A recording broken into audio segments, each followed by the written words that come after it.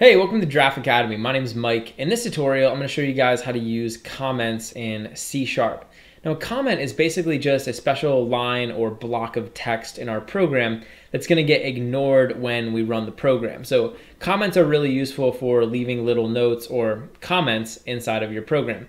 And a comment is essentially just a line of code that's meant for humans and not meant for the computer. And these can come in handy. So I'm going to show you guys basically how these work and what we can do with them. If I wanted to create a comment, I could just come down here and type 2 forward slashes, just like that. And now you'll see that the text in my text editor has changed color. It's now this green color, and that's basically signifying that we have a comment here. So like I said, a comment is a little line or a little block of code that's actually going to get ignored by C#. So when I run my program, anything that I have inside of this comment is just going to get ignored. The comment is for the programmer, so it's for me or it's for another developer who comes in and is reading my file.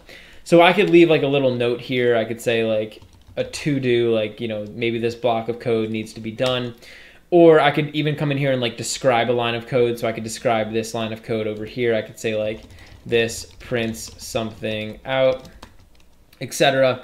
You could also take these comments and put them after a line of code. So I could come over here and say 2 forward slashes, and you could type out, you know, a comment, whatever. And this is what we call a single line comment. So a single line comment is a comment that can only be on one line. So if I was to make a new line, you'll see down here, this is no longer a comment. And you'll see it's actually throwing an error because the program is trying to render it as actual code. But in addition to single line comments like this, a lot of times you're going to want to have comments that are span multiple lines. One thing you can do is just make multiple lines like that. And you'll see a lot of developers do stuff like that. You can also use a starting and an ending tag. So you can type in a forward slash and a star. And now everything that comes after this forward slash and a star in our file is going to be considered a comment. That is until we end it off with another star and a forward slash. So I can say star, forward slash, and now you'll see only the stuff that's in between these two little tags is going to be considered a comment. And these can go on multiple lines. So those are basically the two types of comments that we can use. And really a comment is extremely open-ended. I mean, there's no wrong way to use a comment. It's really however you want to use it. And I do want to show you guys one other way these can be useful. So let's say that I'm writing code and, you know, I want to try and run my code without a certain line in it. So maybe I'm like, you know, have a program and I think one line might be causing it to break, or I just wanted to see what it would look like without a single line of code. Well, one option would be to remove that line of code. So for example, I could take this line of code. Maybe this is a line of code that I think is causing my program problems. I could delete it and then I can go ahead and run the program, right? And then nothing gets printed out. But here's the problem. When I do that, I have to actually like physically remove the line of code. Instead, what I could do is comment it out. So I could just put a comment in front of this, and now this whole thing is basically going to get ignored by C#.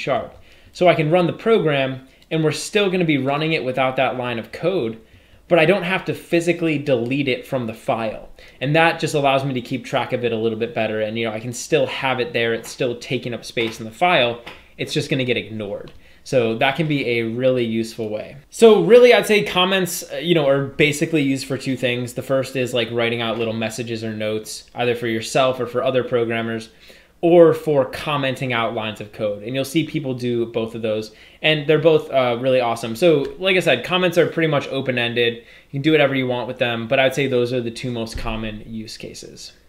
Hey, thanks for watching. If you enjoyed the video, please leave a like and subscribe to Draft Academy to be the first to know when we release new content. Also, we're always looking to improve, so if you have any constructive criticism or questions or anything, leave a comment below.